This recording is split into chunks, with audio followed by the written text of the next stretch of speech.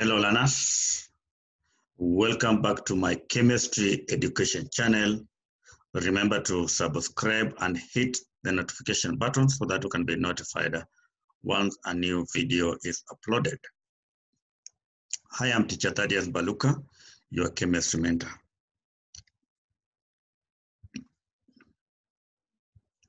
In our today's lesson, we are focusing on analysis of inorganic qualitative analysis, that is test for cations and anions. So this one, we are going to, in this particular lesson, I'll be able to use a special technique called the Octopus technique, which is a graphical way of representing our ideas and concepts in a manner that is very easy for you to understand. So work with me as I try to navigate through this particular topic. I'll be able to demystify the secrets of understanding the qualitative analysis. In my lesson, as usual, I'm very precise and I always focus on three major areas. That is what is tested. We focus on what is tested, how it is tested. We focus on what is tested, how it is tested, and what is expected. We focus on those particular three areas. So in all what I'm going to talk about, make sure that you also be able to get a copy of Demystifying Chemistry Practical Guide, which has practical guide notes, model KCSE items, and that it has all the KCSE papers from 1995 to 2019, coordinated marking schemes, and I've also highlighted on the common errors that the student makes. So watch this particular lesson and be able to understand by the end of the day that for further more detailed notes, examples, you pick a copy of Demystifying Chemistry Practical. So I'll start on focusing on the concept map. In your exam that you expect to sit, paper 3, this particular area you expect to get question 2 that carries between 10 to 14 marks. The cation that can be tested are as follows. We have the Kufefe group, that is iron 2,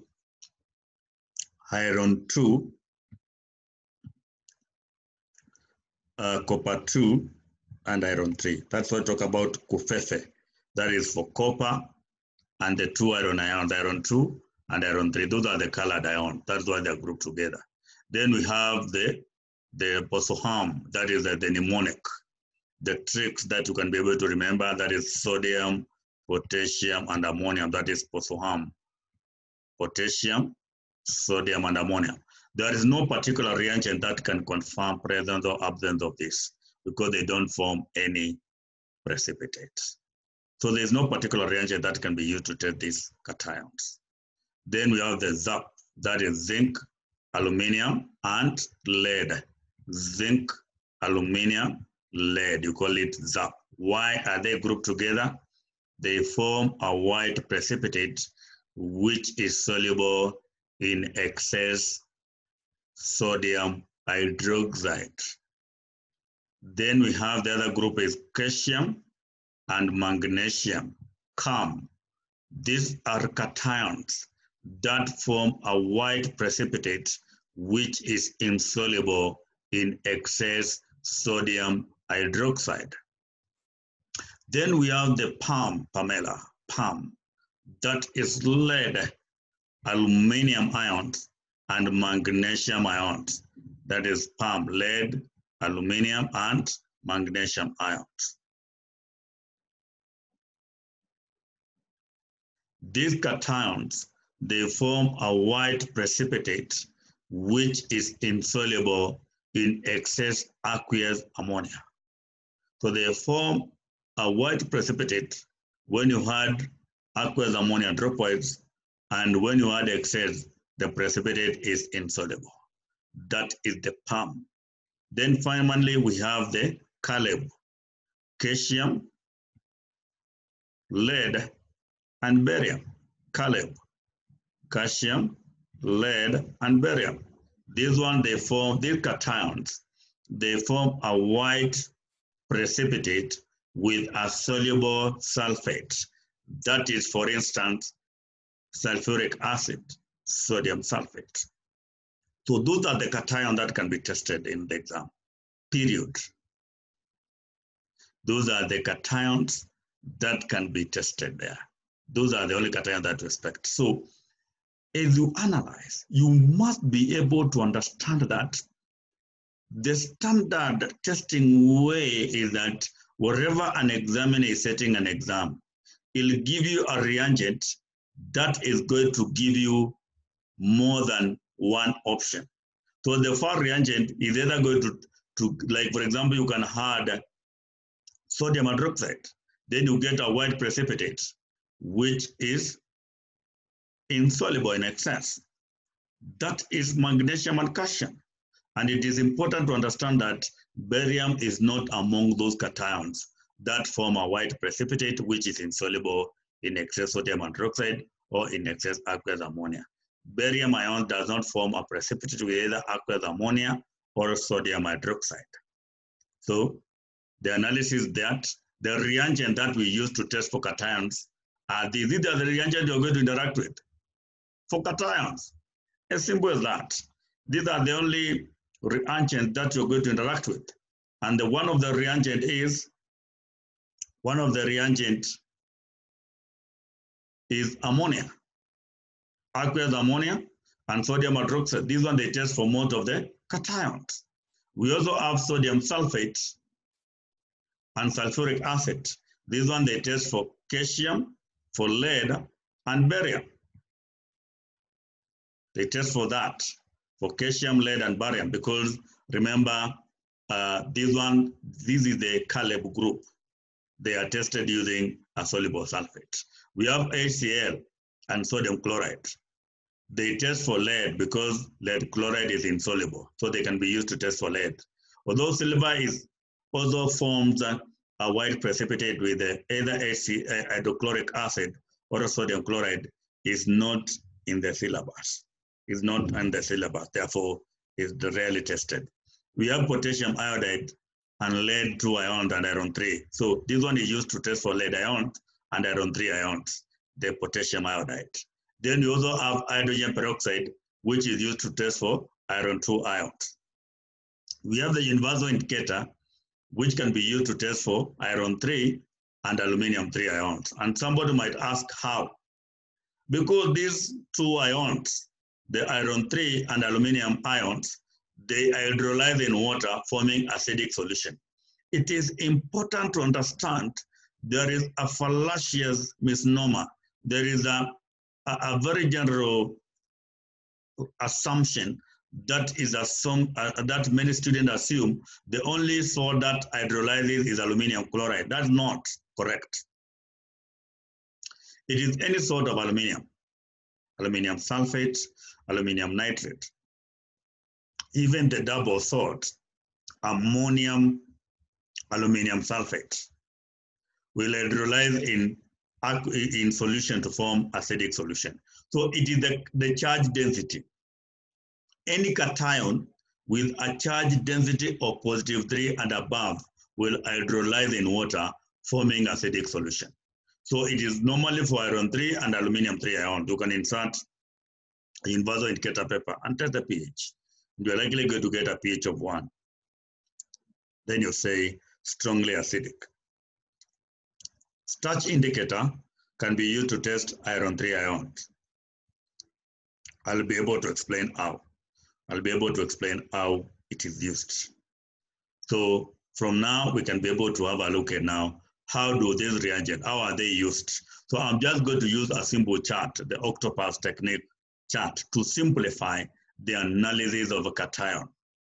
And I want you to listen very, very carefully. So by the end of the lesson, make sure that you're able to know the use of this and what they test for. Very important. So, of course, this one we talked about, the colored ions. We have the iron 2 copper 2 and iron 3. They also harm, these ones, they don't form any precipitate with other reagents. Potassium hydroxide, not ammonia, sodium hydroxide, aqueous ammonia, even sodium sulfate. ZAP, these cations form a white precipitate with sodium hydroxide, which is soluble in excess. This is due to the amphoteric nature of the hydroxides of zinc, aluminum, and lead. Calcium or magnesium, they form a white precipitate with sodium hydroxide, which is insoluble in excess. There's the Pamela group, that is the PAM, lead, aluminum, magnesium, they form a white precipitate, which is insoluble in excess aqueous ammonia. Then we have the Caleb group, they form a white precipitate with a soluble sulfate, e.g. sulfuric acid and sodium sulfate. Very important to be able to capture that.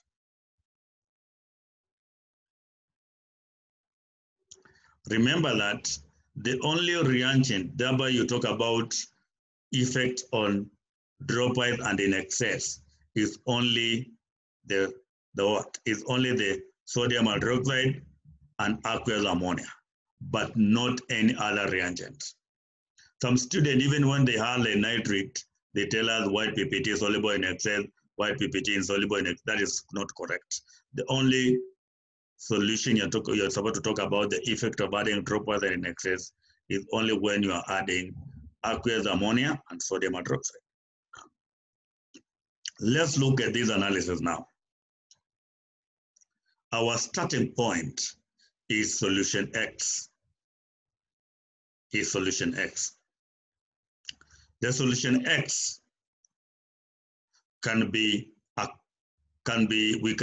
two kind of a scenario, whereby we have the colored ions. The solution X can be a colored ions. The colored ions that are there, we only have iron 2 ions, iron 3, and copper 2 ions. When you get a blue solution, the only solution that is there is going to be copper. Copper is the only blue solution. So to test it further, you can add the sodium hydroxide, you get a blue precipitate, which is insoluble in excess. You confirm that is copper ion present. You can add excess aqueous ammonia, and you get a blue precipitate, which soluble in excess to form a deep blue solution. That is the confirmatory test for copper, whereby it forms a blue precipitate, which dissolves in excess to form a deep blue solution. We can also have a yellow solution. When we get a yellow solution, this is normally a solution of iron 3 ion. And it is important to understand that iron 3 ions are yellow, but the precipitate is brown. So when you have this kind of a scenario,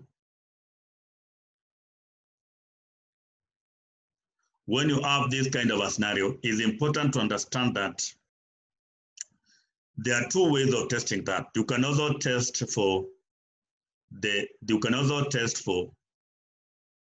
pH. You're going to get pH 1. And number 2, you can also add this. You can also add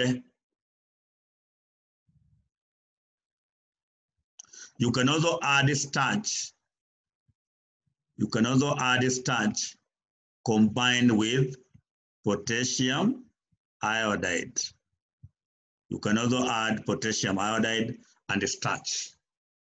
First of all, when you add potassium iodide, the iron 3 ion is an oxidizing agent. So it will oxidize iodide ions in potassium iodide to iodine. And the iodine will combine with the starch to form a blue solution. So you can add potassium iodide followed by starch. The iron 3 ions are oxidizing agents. They'll oxidize potassium iodide to iodine. And if you add starch, you're going to see a blue solution. Not blue-black, it is blue solution. Very simple. This is not biology, this is chemistry. The other thing that can be tested on iron 3 is the universal indicator. You can test the pH using an universal indicator. You're going to say, get pH 1, and then you say this is strongly acidic. You can also add potassium iodide alone. When you add potassium iodide alone, it will be oxidized by iron 3 to form iodine. So the solution you're going to get a brown solution formed, or rather a black solid is deposited. Remember, iodine is the iodide ions are being converted to iodine. Iodine solution is brown. But as the concentration of iodine increases, it's going to solidify and get deposited as a black solid.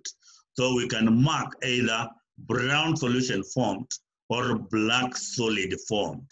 The inference in such kind of a scenario will be iodide ions oxidized to iodine.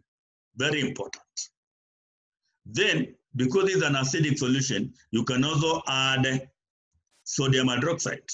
You can also add sodium hydroxide, and you're going to see a brown precipitate. If you add sodium hydroxide or aqueous ammonia, you're going to see a brown precipitate, which is insoluble in excess. You can also add sodium carbonate, and you're going to see bubbles of a gas, because that's so the presence of iron 3 will form a brown precipitate with either sodium hydroxide or aqueous ammonia. With sodium carbonate, because this is acidic, we're also going to see bubbles of a gas. Very important. So the test for iron 3 can be, you can test the pH, you can add potassium chloride, whereby you're going to see a brown solution, and the inference will be iodide ions oxidized to iodine. You can also add potassium iodide, then starch. Remember, we are oxidizing iodide to iodine. So if you add starch, it's going to react with starch with iodine to form the blue solution, which is the starch iodine complex. So whatever you see is blue solution, not blue-black. Very important. We can continue and we see a green solution. Wherever you see a green solution, this is the color of iron 2 ions and copper 2 ions. Very important. Many students only think green is the color of iron 2. It is wrong. Green is the color of either iron 2 ions or copper 2 ions. To differentiate copper and iron 2 ions, you can add aqueous ammonia, and you're going to see green PPT formed, that's iron. And blue PPT soluble in excess to form a deep blue solution, that will be copper. So if it is copper, you can carry out displacement. So displacement is only for copper ions. This is only when you are using copper ions. This is for copper. Not any other, but for copper. This is for copper ions. So this one is for copper. So this kind of the displacement reaction, we are using it for copper. This one we are using it for copper ions. This one we are using it for copper, not for any other. So the displacement is applicable mostly.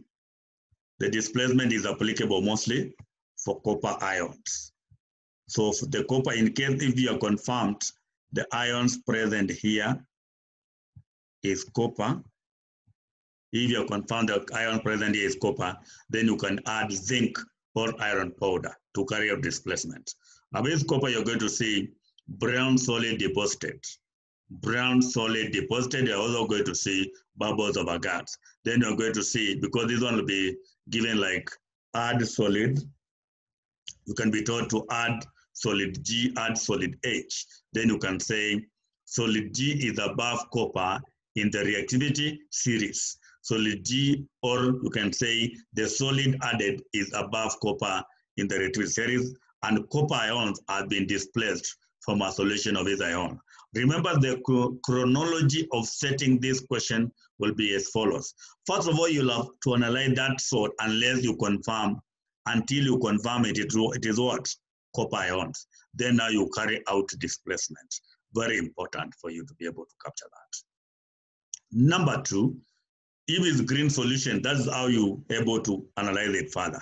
So if now you have added this, you can also add sodium hydroxide, you're going to get green PPT insoluble, green precipitate insoluble in excess sodium hydroxide, iron 2. Blue precipitate insoluble in excess copper 2 ions. But now, if you have confirmed now it is iron, so this test will apply if you have already confirmed the ion present is what? Iron.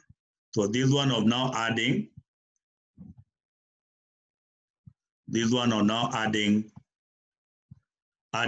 conc nitric 5 acid or hydrogen peroxide.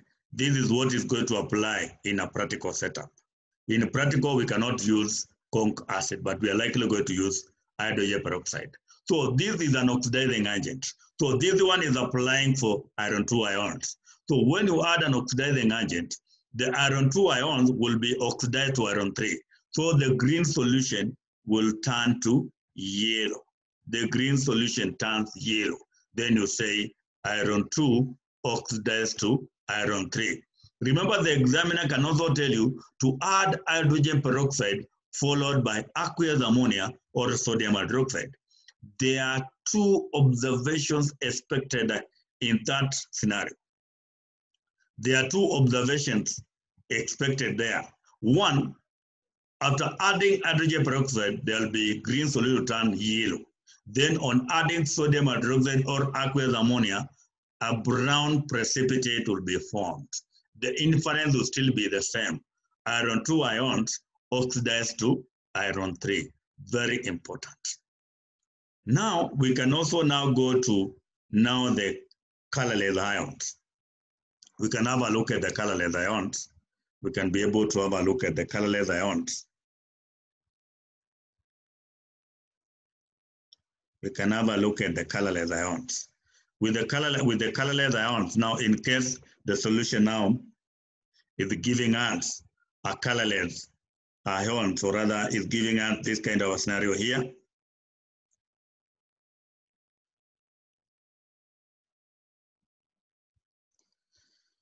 In case the solution is giving us, or rather, be able to erase that. So now we're having the colorless ions. The colorless ions, we can add sodium hydroxide. When you add sodium hydroxide, there are two scenarios you can see here. No white precipitate. So when you're adding sodium hydroxide, you are looking for two things. We are looking for three things, in fact. Is there a precipitate? What is the color of that precipitate? And is the precipitate soluble or insoluble in excess? So you must mention the color of the precipitate, the effect of addition of dropwise and in excess. But we can also have a scenario whereby there is no white precipitate. So when there is no white precipitate, it rules out presence of the cations that give a white PPT soluble and white precipitate which is insoluble. So that rules out the ZAP and the CAM. So if there is no precipitate, you could rule out zinc, aluminum, lead, calcium, and magnesium absent. Not sodium, potassium, and ammonium present. It is the zinc, aluminum, lead, calcium, and magnesium absent. Very important. The other option of adding sodium hydroxide, you can get a white precipitate which is soluble in excess. Remember the color of the precipitate and whether it's soluble or insoluble. So white precipitate which is insoluble in excess. Zinc, aluminum, lead ions present. How do you differentiate that? To differentiate the ZAP, zinc, aluminum, lead, because I told you, after now you have got this, you have to know how do you differentiate each of them. Then you can add excess aqueous ammonia. White precipitate soluble, that will be zinc. White precipitate which is insoluble, it is aluminum or lead. So now we have already eliminated zinc. We are now remaining with aluminum and lead. How do you differentiate lead and aluminum? you invoke, you try to apply the knowledge of solubility. Lead sulfate and lead chloride is insoluble in water. So therefore you add a soluble chloride or soluble sulfate. So that in case lead is present, you'll see a white precipitate. So there are 4 reagents you can add here: sodium sulfate or sulfuric acid, sodium chloride or hydrochloric acid.